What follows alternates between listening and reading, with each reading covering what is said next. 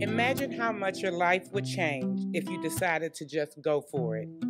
If you stopped waiting for outside confirmation and took your leap of faith. If you gave yourself a chance to learn from failure instead of running away from discomfort and unfamiliarity. Focus on what you can control. Why? Because when you do, you ground yourself in the present. You pull yourself back into a more mindful space. You empower yourself to think constructively. You force yourself to stop ruminating. You take your power back. Do not let your empathy for others drain you to the point that you no longer have the capacity to show up for yourself. Your new life will cost you. It'll cost you your old life. It'll cost you the people you had hoped to bring with you and the distractions that numb the pain. But your new life will be worth the investment. It'll meet you outside your comfort zone, in a world that makes space for your growth. Bet on yourself. Choose faith over fear. Take calculated risks and trust that you'll find a way to come out on top. Ask the right people for their insight, but give yourself the final word. You got this. Be kind to yourself today. Remember that the anxious voice in your head is just a voice. Create space for things that make you happy. Try to make sure your internal monologue is rooted in love. You deserve to be handled with care. Don't let people gaslight you into accepting repeated mistreatment because that's just how the world works. You deserve so much more. If only you knew how powerful you'd become once you stop waiting for others to confirm what you already know is true. Happiness takes work. Success takes work. Love takes work. Like takes work.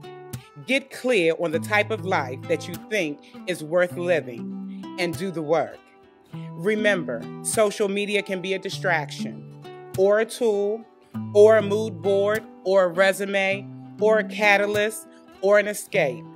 Get clear on why you're spending your time on these platforms. Let's get better at letting go of grudges, of resentment, of expired goals, of outdated beliefs, of everything that is getting in the way of our healing and happiness.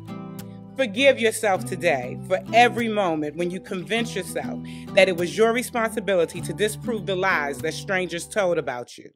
Forgive yourself for every moment when you chose to burden yourself with the weight of other people's assumptions.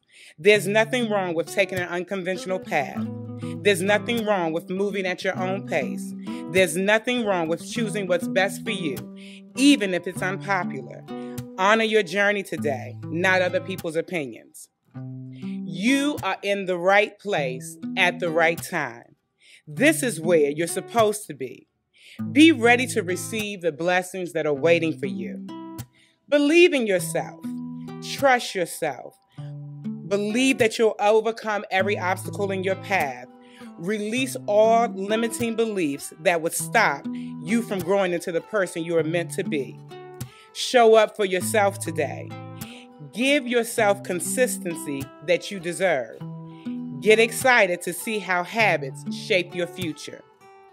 Sometimes all you can really do is take life one day, 1 hour, 1 minute at a time. You can't change the past or predict the future, but you can make the most of the moment that's right in front of you, right now. Tap in.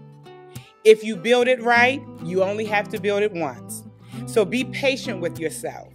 Take things one step at a time. Stop trying to expedite your lifelong calling. Heal so you can love more deeply. Heal so you can live more abundantly. Heal so you can express yourself freely. Heal so you can see the light that has always been inside of you. Sending love to everybody who is fighting their way out of a cycle of overthinking, paralysis, and regret. Sending love to everybody who is ready to escape the prison of perfectionism. I like to say, I am in control of how I show up. I am in control on what I focus on. I am in control of how I react. I am in control of myself. I hope this week is everything you need it to be. I hope you find the answers you've been searching for. I hope your blessings come right on time. I hope that by this time when the week is over, you realize that you had nothing to worry about in the first place. Please try to celebrate yourself as often as you critique yourself. You don't need the tough love we grew up with. You need to heal from that. You can be kind to yourself while holding yourself accountable.